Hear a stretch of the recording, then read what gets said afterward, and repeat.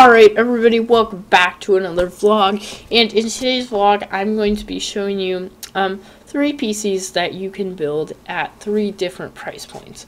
So this first one here is a $500 price point, then we have a $1,000 and a $1,500.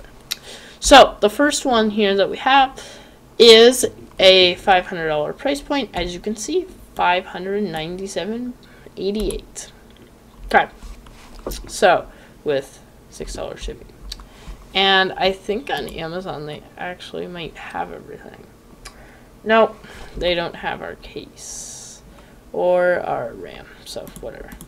Anyway, so the first one here that we have is the Ryzen 5 2600. Now I chose this processor because I have the 2600X, and I really like my 2600X because you can overclock it because it is a Ryzen CPU, and it includes a stock cooler too, so that's nice that we can get a stock cooler with it. So we probably could have gone with the 2600X, but I thought I would spend the $20 more in different spots. Now here we have my motherboard here, which is the Strix B450F gaming motherboard. Now I squeezed this in at the last second versus the Tomahawk because I decided that this one gave you more upgradability in the future, because you could upgrade to 4 RAM slots, you could get more expansion cards, obviously you could get another SATA device, a few more M.2s. So that's kind of why I chose this one over the Tomahawk. And then here is our RAM. Now we did kind of cheap out on our RAM, so this was kind of more, it's a little slow for Ryzen, but it was a good price because if we went with I think it was G-Scale, they had a 16GB kit for $62, and I didn't want to go with that kit because we were $2 over budget, and I tried my very best. All of these are under budget, so and I felt like 8 was a little, not very much, so that's kind of why I came to this RAM. Now the next storage here that we have is a mechanical hard drive, because, you know, basically your mass storage. Now it's only 1 terabyte just because we couldn't really afford a 2 terabyte hard drive in this build. We could in the next build, but not in this one. And it's still, hard drive is great.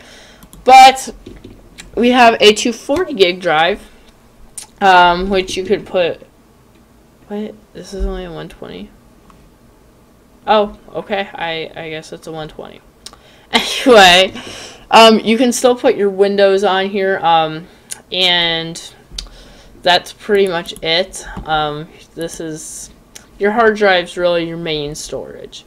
Now, we actually got a 550 in here, which I thought was pretty impressive. Now, I kind of had to kind of redo my system here after I decided to bring in the 550. I was originally going to do a 1030, but then I decided to spend the extra money and get the 550.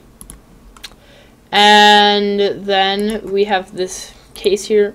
Now it's kind of an ugly case. It comes with no fans, which we did get fans, so $36.98 I thought was a decent deal. I mean, obviously you kind of would want to upgrade this as soon as you can. This is just kind of one of those starter cases. And then we have our 550 watt power supply. Actually, it's a 500 watt power supply, but I kind of chose this one because it was 80 plus bronze at least. It was from a pretty good power supply manufacturer. EVGA is a very good power supply manufacturer, and it has all black cables, which I really liked. I mean, all black cables was basically, the seller for this one. And then the last thing that we have is 6 of these very nice Arctic fans to fill up our case. And as you can see, total is $597.88. So the next system here that we have. Alright, everybody, welcome. And this clip is being recorded the next day, but I got my $1,000 system back, the one I was really proud of. So I am going to sub this one in instead. So the first part here that we have is the AMD Ryzen 5 2600X. Now, in the previous build, we went with the 2600, but I have the 2600X, and really like the processor, because now, actually the other one has 6 cores as well, but either way, still great processor, really love it, so I decided to go with it. Now, we won't be using the stock cooler, we will be using the Deepcool Captain 360XE. 1, because I like the white design. 2, you get RGB strips, which are always great. You get a controller for that, which is also very cool.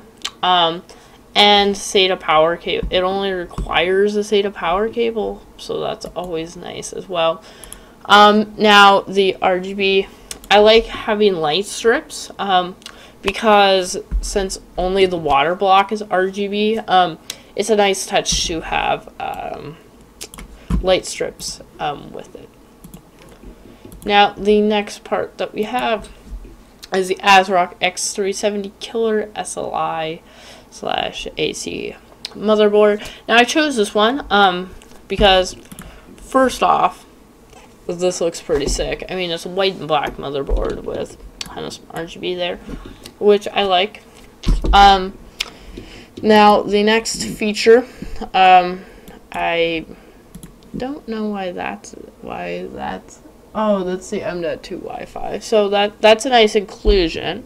But what's really cool about it is you also have Wi-Fi antennas, so which is cool, obviously.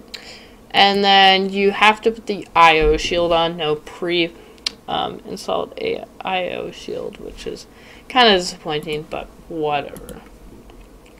The next thing that we have is G.Skill Ripjaws V-Series 16 gigabytes. Now, I would have liked it to be a little higher than 3200 megabytes. But either way, you can always upgrade this in the future. Alright, I'm sorry for that. I couldn't figure out what device it was, so hopefully it doesn't do it again. And I really like the nice black design.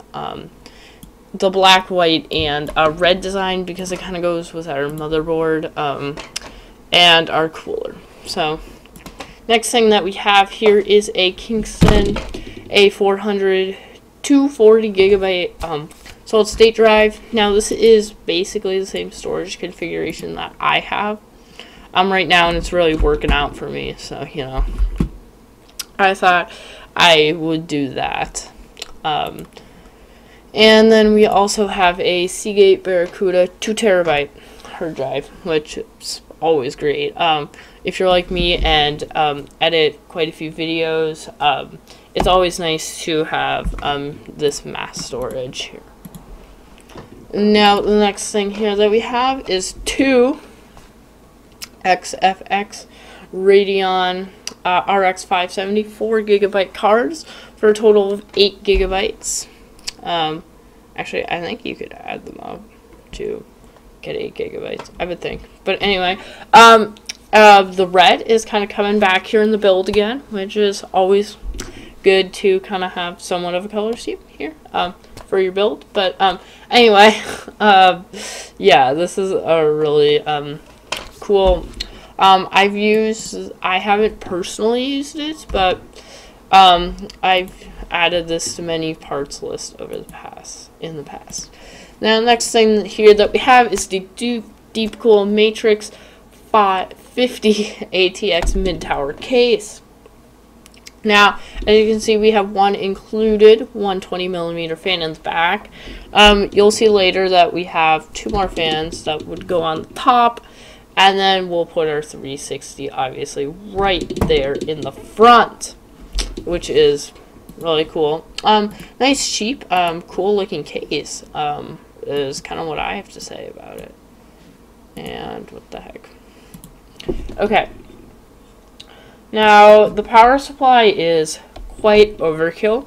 We have the Corsair RM 2019 750 watt 80 plus gold certified ATX power supply, which is pretty overkill. So here are your cables. As you can see, with the power supply, this is very overkill. Honestly, you could probably scale that down if you really wanted to, but then we have the Creative Lab 70 SB15700 sound card, whatever it's crap.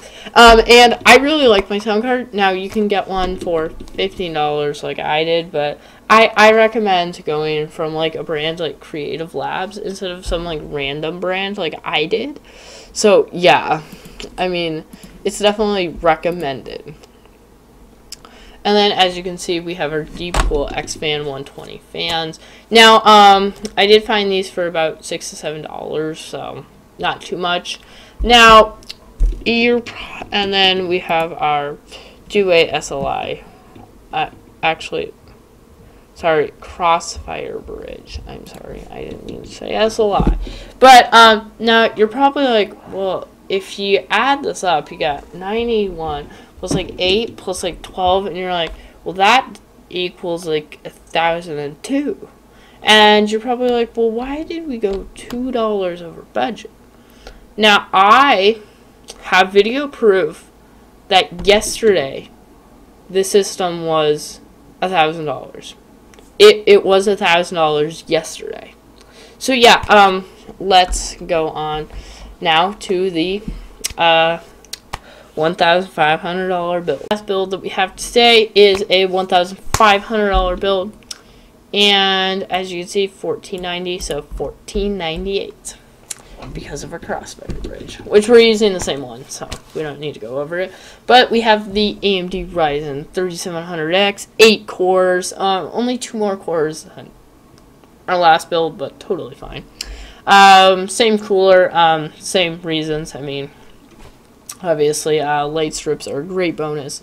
And then 360, obviously. I mean, then we have the Gaming Edge, has Wi-Fi compatibility like that. You know, upgrade. Now, we still have 16 gigabytes of RAM, which it's RGB and Corsair this time, so that's pretty cool to get RGB RAM this time.